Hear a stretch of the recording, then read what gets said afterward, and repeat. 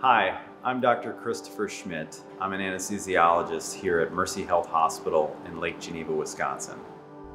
My name is Ezra Ward-Packard. I'm originally from Lake Geneva, Wisconsin, but I currently live in beautiful Flagstaff, Arizona.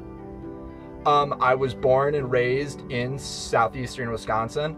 Lake Geneva has been and kind of always will be my home. This coming June, I'll be competing in the Tour Divide, which is a 2,700-mile self-supported mountain bike race starting in Banff, Canada and ending at the Mexican border. So I've been a competitive endurance athlete for over 10 years now. I first started out on the road. I was a semi-professional road cyclist for 3 years. And I've always tried to do the biggest and hardest events. No matter what that was for me in a year, it was always what is the next biggest, hardest thing. In bike pack racing, the Tour de France is what the Tour Divide is to bike pack racing. It is the biggest, most important event of the year. All the heavy hitters will be there, and I want to challenge myself by racing against the best. This past summer, I had the opportunity to tour the route with a great friend of mine. We toured from the Canadian border to the Mexican border in 23 days. But within 3 days of being home, I knew two things. One, I wanted to race it, and two, I wanted to raise money for a cause that's near and dear to me. I met Chris Schmidt almost 10, 12 years ago. I'm working with a good friend of mine, Ezra Ward-Packard. He's a fellow bike packer and a guy I've spent a lot of time riding bikes around this community with in the past. He's also a type 1 diabetic.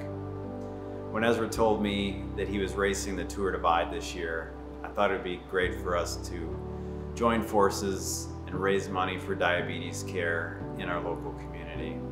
This cause is important for me because throughout my career as an athlete and as a type 1 diabetic, getting the necessary medical care and equipment I've needed has always been something that's been challenging. There have been multiple times throughout my life where I have been underinsured or uninsured, and thankfully it's never been a hurdle that I haven't been able to get over. But for many people, not having the medical care and equipment they need is honestly the worst possible thing that can happen to you as someone with diabetes. Through this race, I'm raising money for diabetes care in my community. Every day as an anesthesiologist, I see patients affected by diabetes. I grew up with a mother with type 1 diabetes, watching her inject insulin every day. Sometimes she had to choose between paying medical bills or paying the utilities. This year I'm racing for the Open Arms Free Clinic of Walworth County, Wisconsin.